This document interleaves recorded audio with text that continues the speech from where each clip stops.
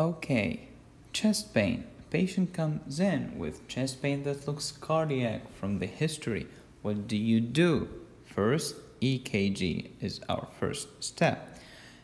The EKG can be diagnostic. Okay, so you diagnose the ischemia or MI, and then you go ahead and do the enzymes, draw blood, do CKMB and troponins. But in some cases, the EKG may not be diagnostic. Now, what should we do?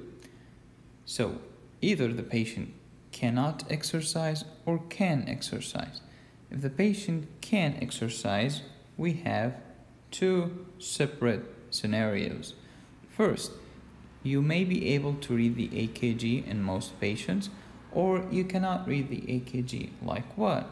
If the patient has left bundle branch block, or left ventricular hypertrophy, or a pacemaker, or taking digoxin, these are things that will cause EKG changes that mimic the actual ischemic event.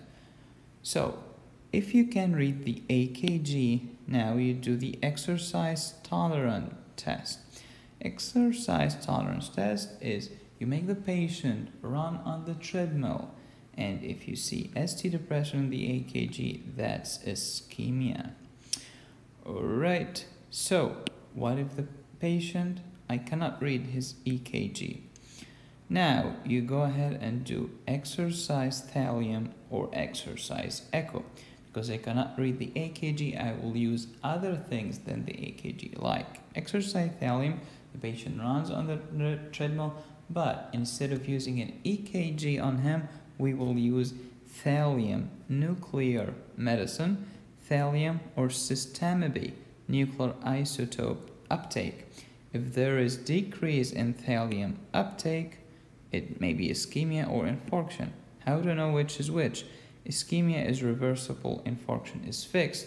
So fixed decrease of thallium uptake is infarction, while reversible decrease in thallium uptake will be ischemia. Or we can do the exercise echo. So the patient runs on the treadmill, but instead of an EKG, we do echo. Abnormal echo is decreased wall motion, maybe dyskinesis, akinesis, or hypokinesis.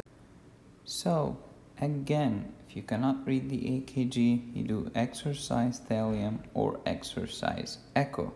Exercise thallium, you know from decreased thallium uptake. Exercise echo, you know from the decreased wall motion. Then, last scenario, if the EKG is not diagnostic and the patient cannot exercise. So, you will use another thing to make the heart move faster and contract harder. What's that? Dipyridamole thallium or dobutamine echo. So dipyridamole will increase the contraction, and you use thallium as nuclear imaging method. So that's dipyridamole plus thallium. How do you know if there is a problem? You will see the same thing, decreased thallium uptake. Or you can do dobutamine echo. How do you know if there's a problem? Abnormal in decreased wall motion scenario.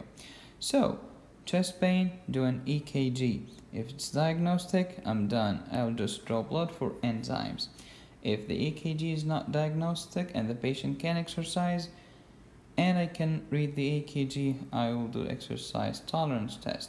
If the EKG is not diagnostic, the patient can exercise, but I cannot read the EKG, I will use exercise thallium or exercise echo. If the EKG is not diagnostic, the patient cannot exercise, I will do dipyridamole thallium or dobutamine echo.